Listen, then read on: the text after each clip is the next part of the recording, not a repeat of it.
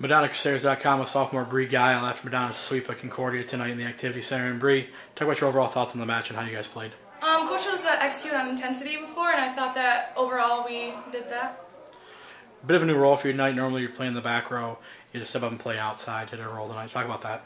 Yeah, it was definitely a big change for me, especially since I had to take over a big spot. I played it in high school, so I had a little bit of background, but it was a big change.